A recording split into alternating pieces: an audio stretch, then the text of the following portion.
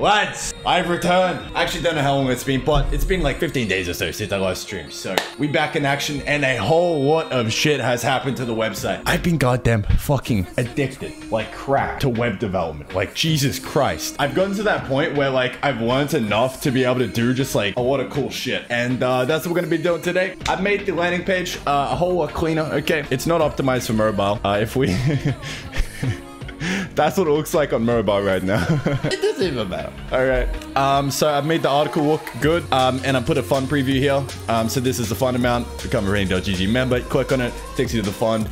Blah, blah, blah. You can contribute. Now, I've actually got currency working properly. So, at $5 AU a month, you become a Randy.gg member. The US dollar equivalent, $4. Anything below that is a no-go. Euro, $3. Right now, it's just on a test environment. There's only 3 currencies, but on the live version, let's actually check the live version real quick. This is the current live version. It's very old. I'm on a dev build at the moment. There's a bunch more currencies. Whole shit ton. I took like the top 1% of viewers, countries, and then just used that as a currency. So, if you see your currency here, you're in the 1%. Welcome. Anything below that?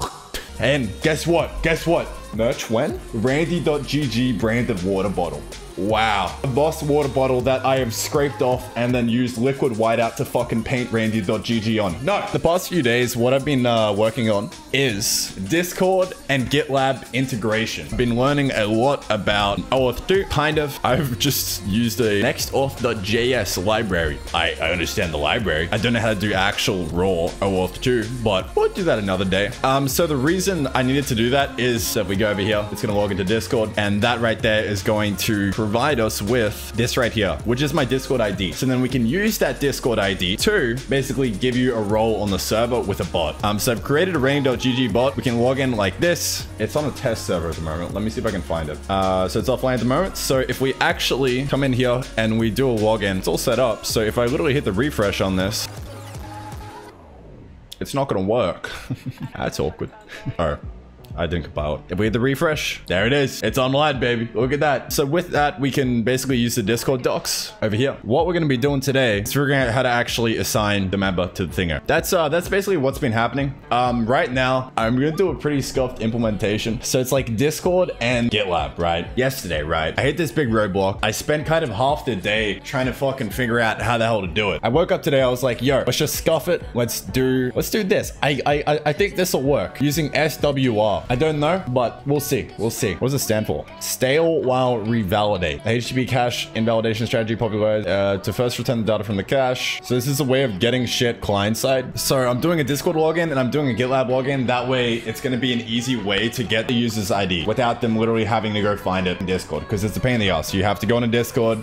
You have to turn on developer tool settings, and then you have to like go over to your profile, right click, copy ID. That's yucky, okay? We want frictionless, okay? We want it nice and clean. You can literally just click this and you can log in, and then it's all sorted, just like that. All right, so we're gonna change this to GitLab login. Beautiful. So now I can log in GitLab. All right, yeah. So here's the issue right now. We've done a login with Discord and we've done a login with GitLab, but it's just overridden all the info. So now it's giving me my GitLab ID, of course, but where's my Discord ID? You know, we have no way of differentiating between the two services, because on the login call, it gives you the account, profile, user, all that sort of stuff, and it gives you actually all the data. But this is in JavaScript and it's not on the page, and it's just some fucking arbitrary callback. So I have no idea how to communicate that with the actual page. So what we're going to be doing is literally just use SWR. Like in here, we've got the callbacks for the sign-in. I don't know how to communicate that with the page at all. What am I trying to accomplish? So let's go back up into here and let's do some SRW shit, baby. Let's go, baby. All right, so this is an example of it. So let's just try and fetch some data. So I'm trying to store data. I'm recommending if you're fetching data on the client side, it handles caching, revalidation, extracting, fetching data on the client side. Okay.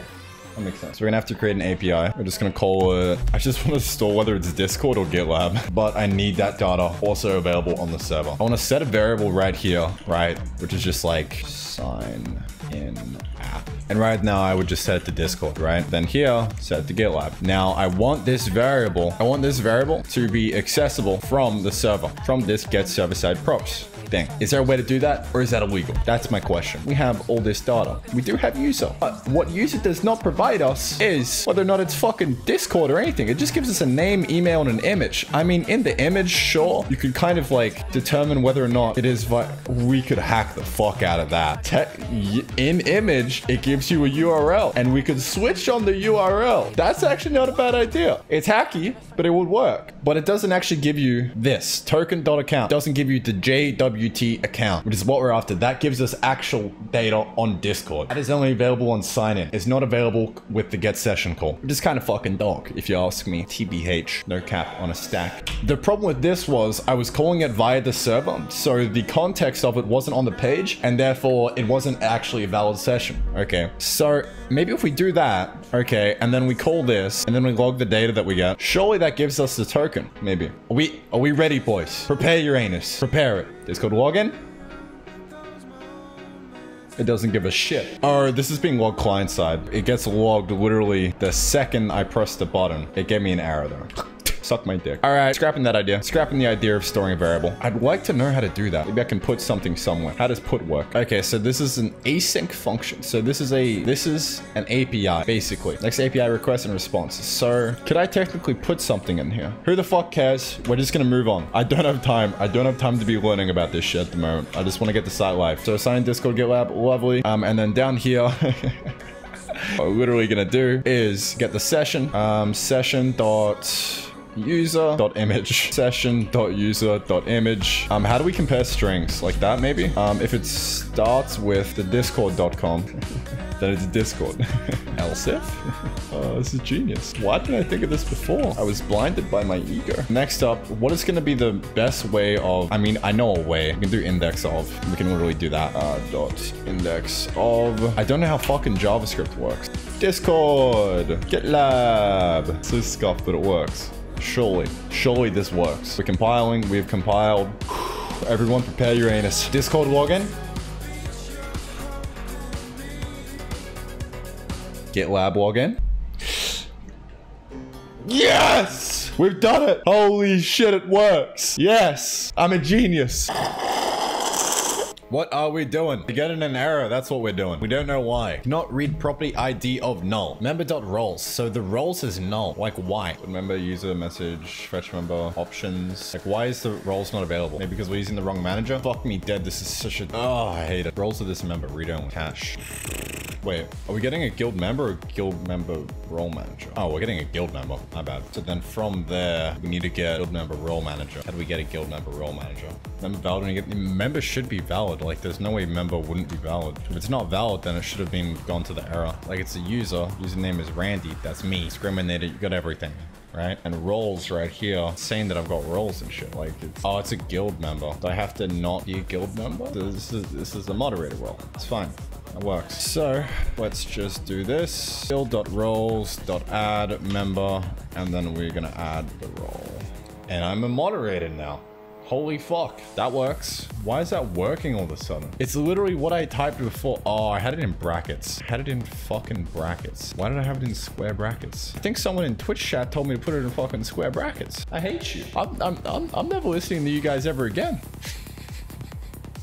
Me every time. So yeah, I'm gonna polish this off and I'm gonna get it pushed up to the live, and then that's gonna be the launch of the fund. Adios amigos. Bye bye now.